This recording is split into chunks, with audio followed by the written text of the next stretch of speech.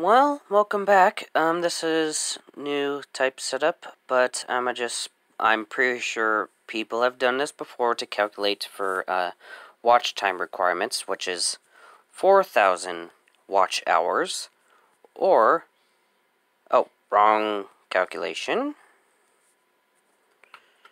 Or 240,000 watch minutes within a 12-month period, which for those who are curious, the only thing it'll come up with is a 365 time frame.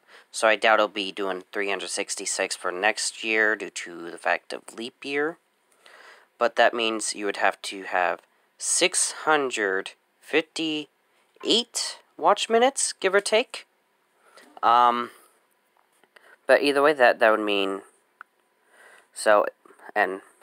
you have to maintain 658 watch minutes per day, or just shy of 11 hours per day. So in theory, if you were to do after you have the 1,000 subs, obviously, in theory, do one 11th hour live stream a day, and if you have at least one view the whole way through on each live stream, you're monetized. Logically, that's what it would be.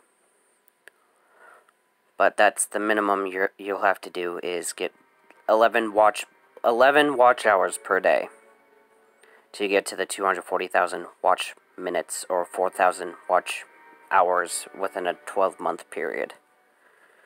So yeah, which would mean a lot of content or a lot of views. But anyways, that's that. Stay safe. See you in the next video.